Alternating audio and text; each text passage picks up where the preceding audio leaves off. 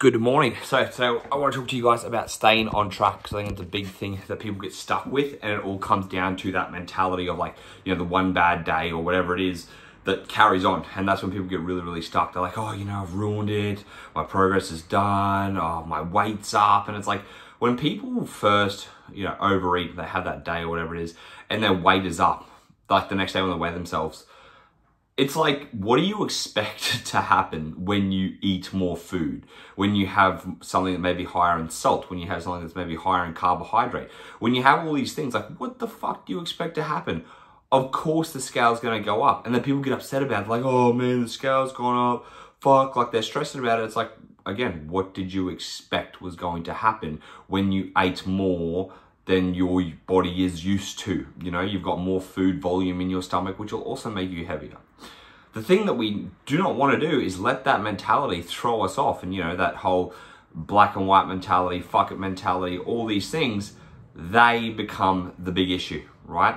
So we want to change those. We don't want to be stuck in that mindset all the time. We don't want to be thinking, oh, well, you know, might as well, again, that Monday mentality and all those things. We don't want that. And so what we need to think about also is that you're not going to gain body fat in one day, just like you're not going to lose body fat in one day. It takes time to see results. You know, like, people get upset, oh, I didn't see weight loss today. It's like, yes, because you just started like 2 days ago. So, like, what are you expecting is going to happen in 2 days? You know, give it a week, give it 2 weeks, give it more time. Then you start to see things, obviously, you know, moving in the right direction, but it is a time component. And so this is something that we really have to start to think about. Same when it comes to overeating. You didn't gain body fat in one day, right? And then, surprise, surprise, you get back on track, you eat well, you do those things you need to do, and it's going to drop back down. And that's how it works, right? Because it's not body fat. It is the weight going up due to more food in your stomach, due to more carbohydrates, due to a few things like that, but it's not actual body fat. Now, if you did that for more than one day and it started to accumulate, yeah, it probably could be body fat. But if it's just one day, you guys need to take, you know, a step back and just reflect and think about, firstly, learning from that. Why did that happen? What caused you to overeat?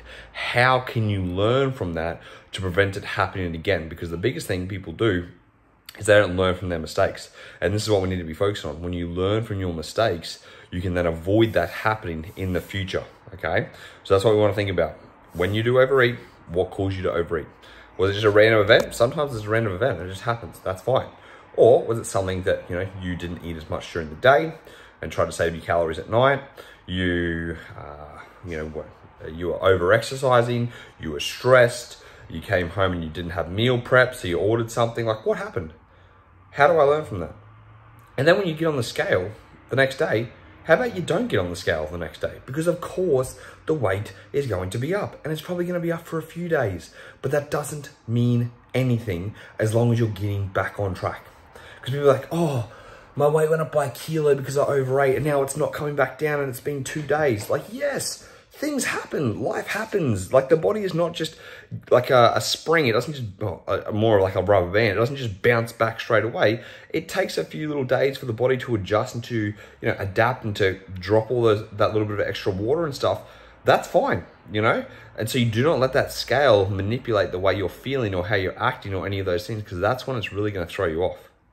So what I want you to think about going forwards, again, accept that if you overeat, it's okay. It's not the end of the world. Nothing's going to happen. There's nothing bad. You just overate. It is what it is. Get back on track. Secondly, learn from that mistake. What can you do to avoid that next time? What did you learn from this, you know, this thing that happened? Like, you know, how do you avoid it next time? Sorry, I repeated myself twice. So learn from your mistake. Ask yourself, why did this happen? Ask yourself, how can I avoid this next time? And then do not let that mentality throw you off for the rest of the week and start again Monday or whatever it is. Start again the next day. It's a brand new day. It's a fresh start.